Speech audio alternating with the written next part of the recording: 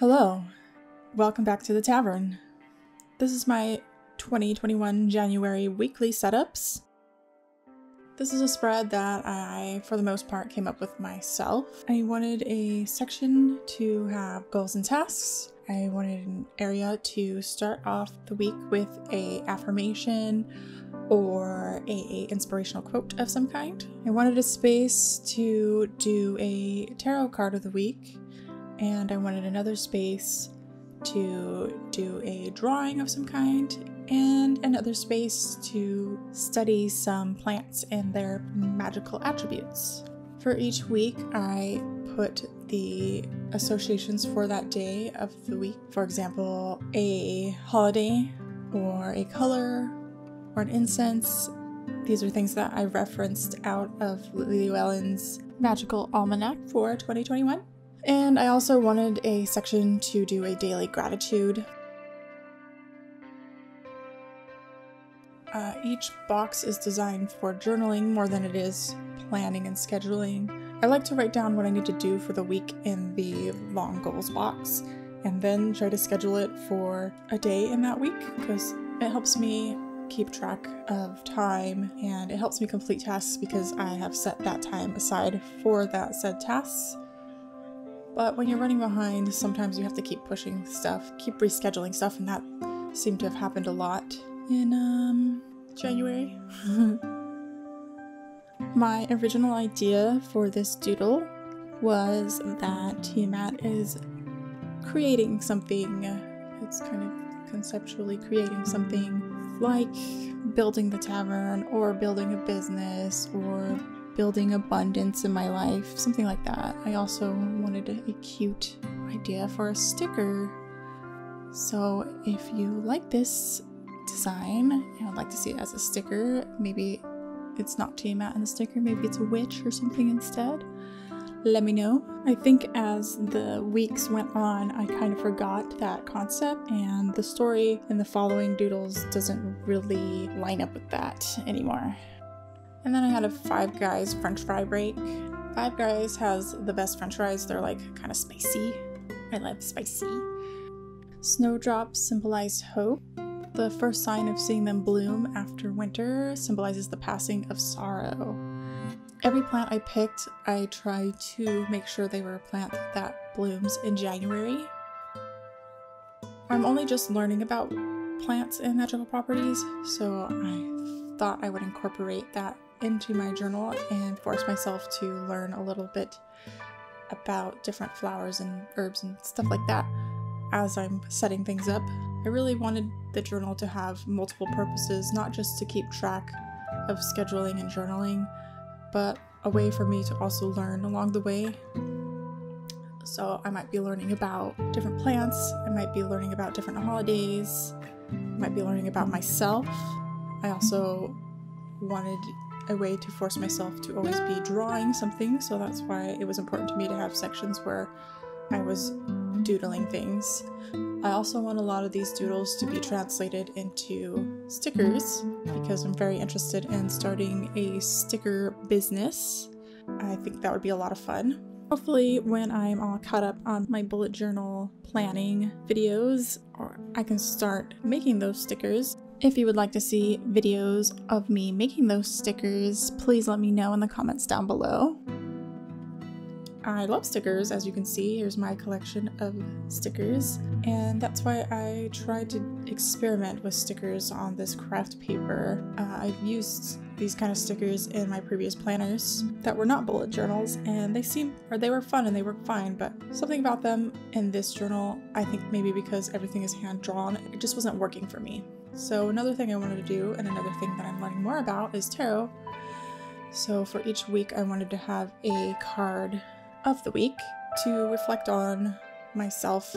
I think that the tarot is a very good tool for problem solving.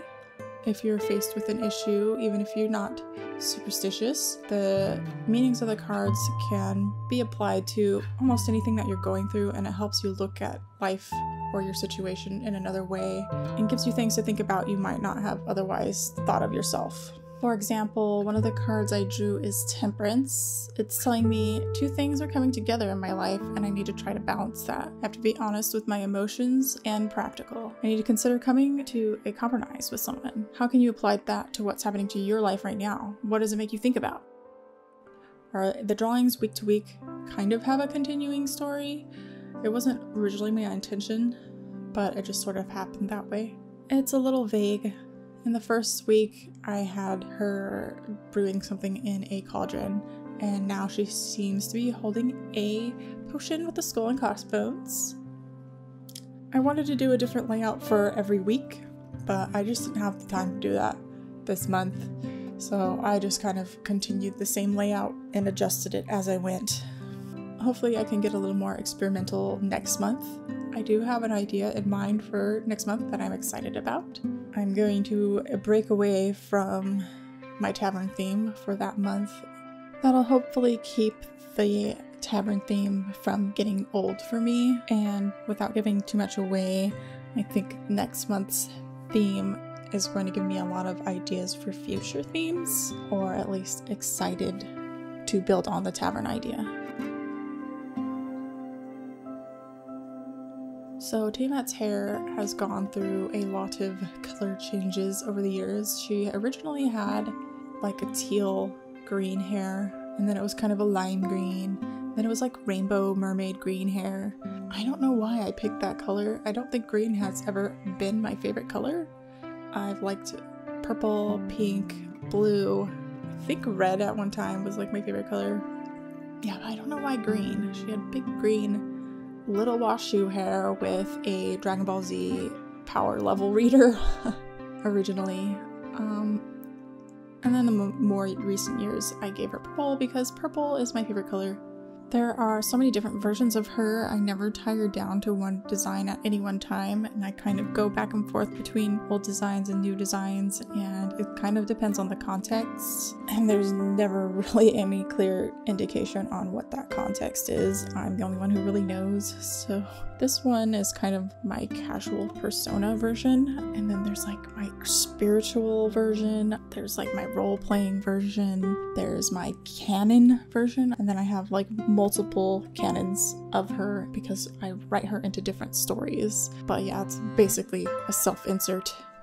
Cyclamen or cyclamen, not sure how you say it. Very weird flower. When I was looking this up, there's a lot of things that said people would eat them or consume them somehow as a love potion, but they are also very poisonous, so I do not recommend eating them. There's some pretty weird lore about them. I didn't get to include everything. Some of it was kind of morbid. Anyway, so speaking of morbid, I have her now drinking the potion. As you can see, because I was behind, I have a lot of these are already filled in and penciled in before I got to ink them. I didn't have time to film, so instead of just letting the weeks go by having the entries blank, I still used the spreads. They just didn't look that pretty. But for the sake of filming, I wanted to go back and fill them in, especially because I would feel like it was a waste if I didn't go color my doodles that I did. I also like looking back in my journal and seeing everything filled out. So even if I don't get to fill in my journal that day, I will go and sit down and try to remember what I did on a certain day. Either using like pictures I took that day, chat logs I had with my friends, or text messages. Months later, I'll go back and fill things in. And even if it's like, I went to the store and bought groceries, I don't know. I just want to have at least one thing for every day. One of the big reasons I picked craft paper for this is it has been a long time since I had a craft paper sketchbook. I remember them being really fun to work with color, especially like the white gel pen, because they already have this colored base, and then you can use the gel pen or Posca markers to really make things pop out in a way that you can't really get that same effect on plain white paper. It does have, you know, a lot of drawbacks too. For example, if I wanted to do like a watercolor piece I couldn't because it wouldn't look that great with the tan paper as the base of that unless I was doing gouache, because gouache is more opaque. I do actually use gouache for a painting on my January 2021 setup, so if you want to see how it looks, please go check out that video. It's one of the first things I do if you don't want to watch the whole video. I think that it was pretty successful. I will probably be doing more gouache paintings in this bullet journal in the future. I'm very new to gouache, but I've been enjoying it a lot so far. It's like the best of both worlds of watercolor and acrylic. It's really neat. I think by the time I had filmed this week, it was already Friday, so this is one of those weeks where I'm gonna have to go back and try to remember everything that happened. It's hard to come up with things to write about when you've been quarantined, so it's gonna be stuff like, oh, I sat at the computer and, you know, talked to my friends on Discord, or I binge watched all of Cobra Kai, or something like that.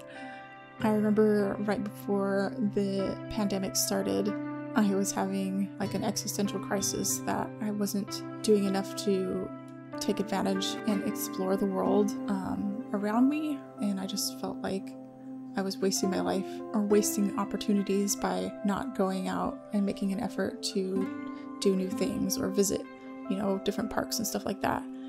And we made a list of all these things, these kind of like a bucket list of things that we wanted to do and places we wanted to visit, and I was really excited about it.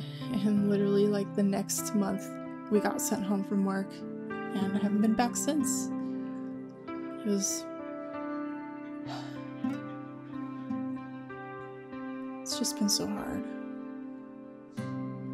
So when I was little, somebody gave me the original Dungeons & Dragons monster manual, and my favorite section was the dragon section. And that's around the time when I invented Tiamat. This is her dragon form. Her design is very inspired by the copper dragon in that monster manual. She's become her own thing since then and has her own details now. One of my newest additions to her is the lionfish inspired fins, which I sometimes debate taking off because I feel like maybe she just has too many things going on now.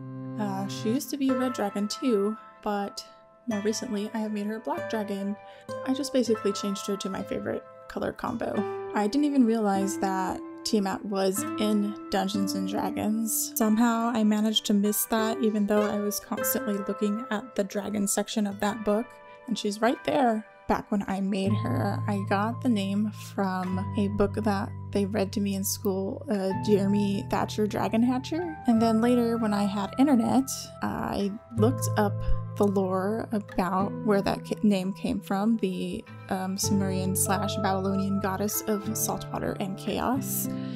And she is also associated with the star constellation Draco. And then much later, I realized she was a Dungeons & Dragons character, and she guards like one of the gates of hell or something like that. My Tiamat is unaffiliated with any of them, but she can be vengeful, like the Babylonian goddess. I know a lot of people who make OCs go through like their representative personas and that they like switch them out and change them a lot, but for whatever reason I've just always been attached to this dragon character, and I don't know, I love her. I do have a couple of other OCs or personas that I have used in the past, and maybe they'll make cameos in my bullet journal and I can tell you all about them. And that's all. These are my completed weekly spreads. You can see by the time I have filmed this, a lot of them are already filled in. If you have any comments or suggestions or questions, please leave them in the comments down below. If you like this video, please check out my other videos. I do have a 2021 bullet journal setup, and I also have a January 2021 bullet journal setup. If you like live streams, I do live stream art on Twitch. My handle there is also Tiamat's Tavern. Please if you like this video, please subscribe. If you want to see what I have coming for February, I'm pretty excited for the idea I have for February. I think it's pretty cool. And yeah. that's it. Until next time, bye-bye.